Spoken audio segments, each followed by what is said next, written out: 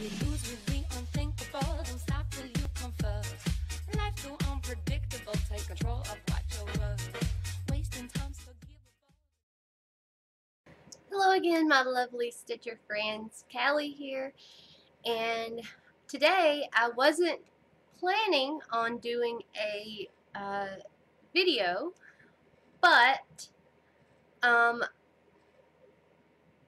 kind of have to because I have some information that is time sensitive, so I've got to get it out to you guys.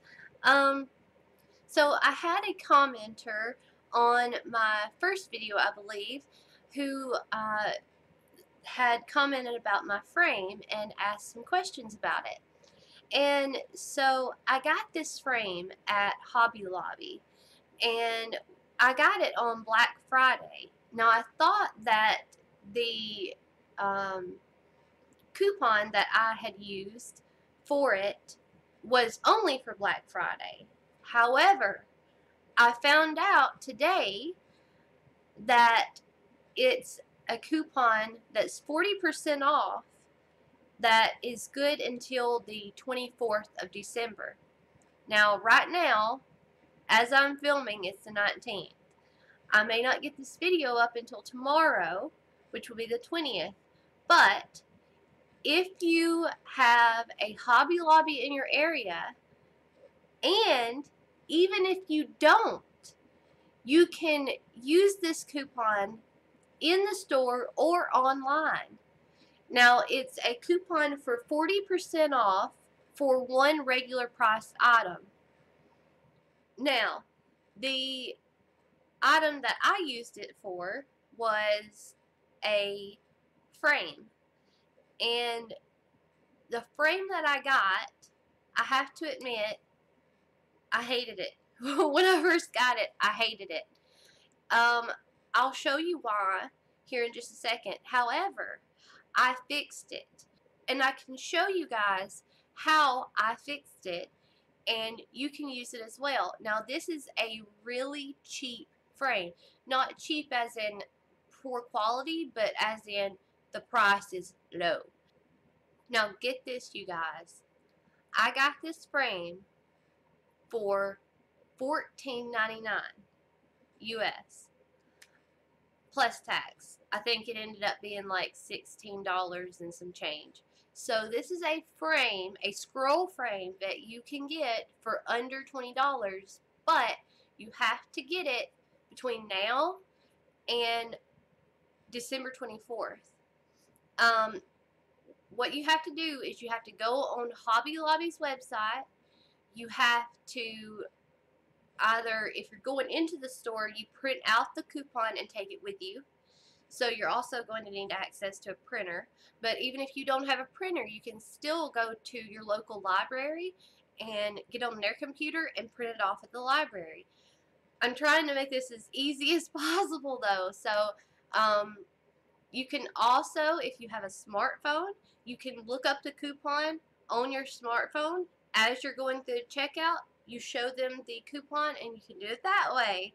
So anyway, you can get a 40% off coupon, and you can, of course you don't have to use it for this particular frame, but they have multiple frames besides this one.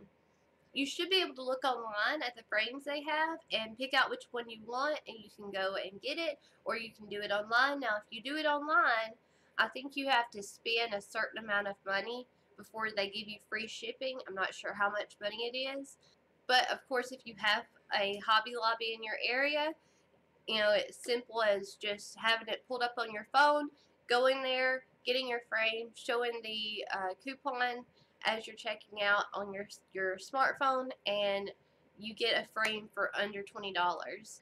Right, so let me show you how I fix this frame up. Let's see here. I've got the needle stuck in it, but that's okay.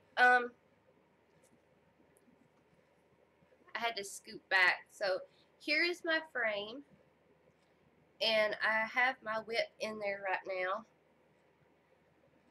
Alright, you guys, this one washer, like right here, I can't remember which one it is, but one of the washers really stuck. So what I'm going to do is I'm going to see if I can show you what I'm talking about without taking it apart. Completely anyway. So this right here, I don't know if you can see this. Take this off. Oh, okay. So this right here, this, I guess you would call it like a dowel, you know, like a dowel rod kind of thing. But this piece right here, this is split. This piece of wood is completely split down the middle. I don't know if you can you guys see that? You can see it better here.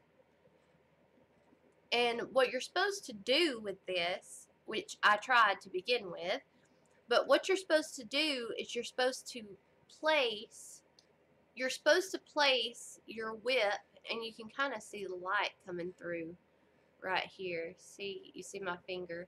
What you're supposed to do is you're supposed to place your Ida or your fabric in between this little rod here. You're supposed to put the fabric in between there, and then you're supposed to put on each end these things. See, you slip this on here, and then the fabric is supposed to be clamped down enough between here that when you roll it, you know, like this, that it will stay in between here. Now the problem I had is that it wouldn't stay. I tried and tried and tried to get this thing to stay in between here. Would not. It just wouldn't. You can't get it. You see? You can't get it tight enough right here, because it's like this right here will tighten at the top, but it's not tightening enough right down here close to the rod enough to where whenever you tighten it, that it won't slip in the middle. What I was having trouble with was like right here in the middle, it would slip. So what I did is, I took a piece of Ada that was about the length of my project, which is, I don't know, 13 or so inches long, and it was about 4 to 5 inches wide, and I put it in between this dowel rod here, and I took on this side of where it was coming out, so I had it sticking out. So here's my dowel rod right here, and here's the center. So I had a couple of inches sticking out on this side and a couple inches of Ida sticking out on this side. So essentially I just took this piece of Ida that was about this wide and I stuck it in the middle. So I took this side that was sticking out and I rolled it over top of the rod like that. And then what I did is it came over the top and I stitched it. I hope you can see that underneath there. I stitched it underneath there, and see, here's the other side. So the Ida is coming out here, going over the top, and then it's stitched down underneath there to this part of the Ida. Then I took my whip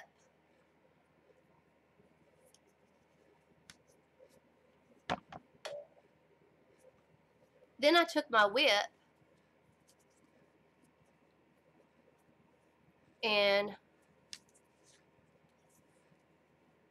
I stitched it to the Ida that was on the rod. Now, the reason why this works is because it is stitched on so it can't slip. This part right here is completely secure. Now it can slide back and forth, but whenever you have it rolled up, it doesn't. It doesn't slide back and forth. I've not had any problems with that. Now, this is not a really expensive scroll rod. It's just not. But I tell you who this is absolutely perfect for. Someone who wants to try out scroll frames, who never has tried out scroll frames, and they want to see if they will like it or not. This is perfect. Like, I mean, it's $14.99 without tax. You really aren't gonna find a scroll frame for cheaper than that. That, you know, not like this, not a wooden one, and it is made out of quality wood and everything. I don't have any complaints about that. I just don't like the way that this is made. I wish they had, you know, the fabric. A lot of them have the fabric that's already kind of hooked up like this. You know, it's just one more step that you have to do to set it up. But the thing is, once you have this on here, once you put it on there, you can use the same one as long as it's your next project is about the same length and everything, or smaller. You can use the same one. You don't have to cut this off. You know, I'll just cut the I'll just take out the stitches right here holding my whip on, and I will reuse. Let's see, I'll show you the other side here too. See, this is where my whip is stitched on. This is the back side of it, and you can see, like, I will just have to take this out right here, and this part right here at the top, this will actually stay on the frame itself, and as long as my next project is not any longer than this right here, I can reuse this. And don't worry about, do you see this? Do you see this? This is from a hoop. I hate this. Hate it. This is why I love this frame so much. This is just from me holding a hoop and it getting dirty because I was eating. I have to eat because I have low blood sugar because of my illness, and so, you know, anyway. But I hope you can kind of understand what I'm trying to show you here. I just did not want to have to restitch all of this. If you don't understand kind of where I'm trying to go with this, let me know, and I will go ahead and take this completely apart, and I will show you exactly what you need to do step by step by step on how I did this. But again, this is a sale at Hobby Lobby. I'm going to put a link down below in the description that will take you to the exact page for this particular frame. They do have other frames on their website that you can look at as well, but the link in the description is going to be for this exact frame.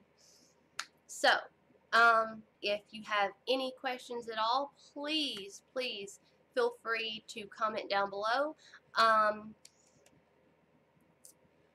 trying to think. Oh, and again, this is Hobby Lobby, and the coupon can be used online or in the store. So even if you live in a place where there are no Hobby Lobbies in your area, you can still get it online and use the coupon. You'll have to pay for shipping, but hopefully I think the coupon would cover the shipping costs. Oh, and I should mention the original price for the frame is $24.99. So even if you do miss this 40% off coupon, you could still get this frame for $24.99. So I really hope this helps some people out.